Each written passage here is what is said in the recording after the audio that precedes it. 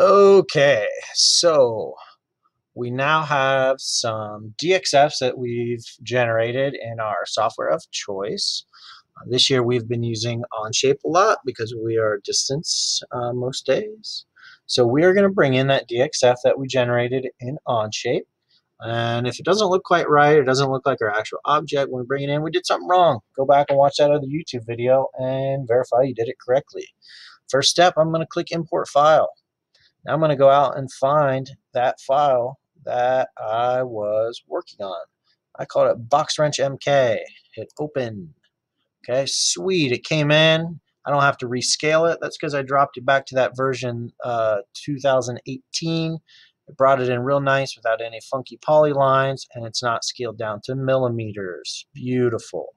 Okay, this is where I could also make duplicates. Okay, whatever you so wish. Then if you wanted to nest parts and save time, you could rotate one and mess around with all this whatever you wish. So let's rotate this 180 degrees. Ciao. Okay. Just for example, okay? Now remember that this whole bed that you're seeing right here is an actual bed that's on our Wazer.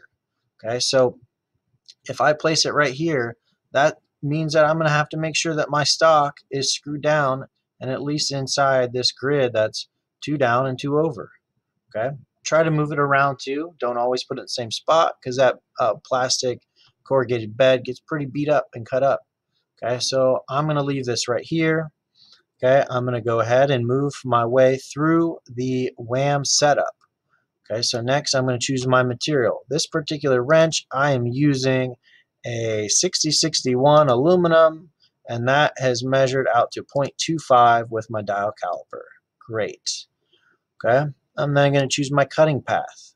I want this to cut on, let's say, the outside of these lines, and that's really just determining where our kerf is going to be. So Wazer is going to remove a little bit of a kerf and turn some of that metal into little tiny particles of metal that go out with the sand. So you just need to make sure that that kerf is being taken away in whatever direction you prefer. We can have a whole nother side discussion about kerfs and laying out cutting paths and manipulating these. For today's assignment, we're simply going from a part to or some kind of artwork, which we've made our wrench, to an actual part. Okay, so we just want to get some G code out of this today. So I'm going to choose outside for this particular project. Tabs and leads. Okay, remember the tabs are just little spots that are going to not be cut out so that our pieces don't go flying everywhere with all the water flowing and moving around. Okay, so you could automatically place these tabs, put 2 in. This is really kind of a thing on experience. You want as few as you need so you don't have to cut and file them later. You also don't want this thing blowing all over the place. So we're going to try with this and see how it works. Typically the automatic tab placement's just great. Okay. Next thing we're going to do is discuss leads. So leads basically will start your pierce out away from your part and then bring the cut to it. It prevents your part from having a little tiny divot where the water pierces and then kind of makes a little bit bigger of a kerf right there where it starts. So a lead is important if you have a part that you want to be really, really nice. If you don't really care and they're just like spacers or something, don't worry about them. Okay. I'm going to disable leads for this particular product, and I'm going to click cut. Okay. This is really up to you, and once you whip out some prototypes, you can manipulate how you want to do this. Fine is just going to go a little bit slower, use a little bit more sand. I use fine most of the time just because I'm already waiting 30 minutes on a part. What's another 10 minutes? So this is just up to you. You can land wherever you want on that. And then we click Generate Job File.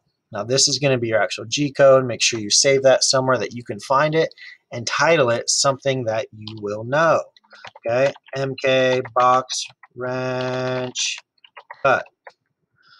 Because when we throw that on our SD card and walk up to the Wazer, you're only going to see those file names on the Wazer screen.